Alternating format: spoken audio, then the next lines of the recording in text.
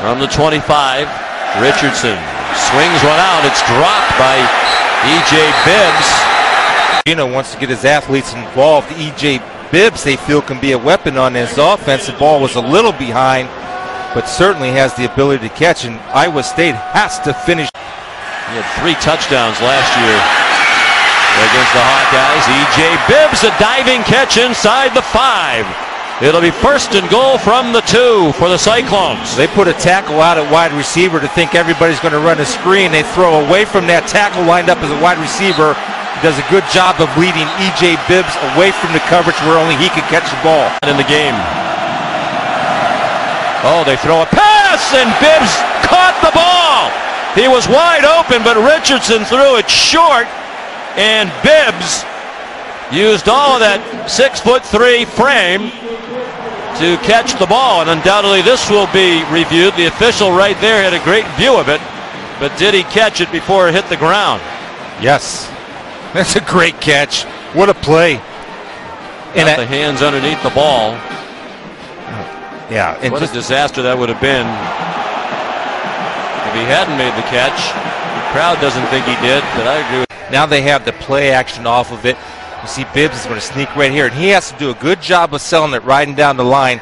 Then he has to throw a very difficult Y.A. Tittle jump pass, and right there it is. And that's why the ball's a little bit low, but Bibbs does a great job of adjusting for that football and getting the big mitts between the carpet and the leather. Look at that. That's a catch. Yes, sir. Great play for E.J. Bibbs. And from their own 46, 9.5 minutes to go. Cyclones down by 4. Richardson's played very well. Throws, caught, 1st down. It's E.J. Bibbs again. Number 4 on his tight ends list. Right here, they're going to run a wheel route. He recognizes it's not there, then he'll come back and work back to your quarterback. That's experienced wide receiver, and a nice job of Bibbs of going up and down in 3, perhaps 4 down territory. Richardson has running room to the right. Gets a great block from Bibbs, has the 1st down.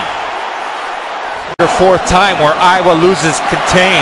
Number 34, Nate Meyer, has to keep that ball inside. He jumps inside. Richardson reads it, gets it blocked, like you said, by E.J. Bibbs, who turns from her. On the line of scrimmage would be wide open. Richardson on 3rd and 6, incomplete. Looking for Bibbs, is looking for a flag, and they'll get it.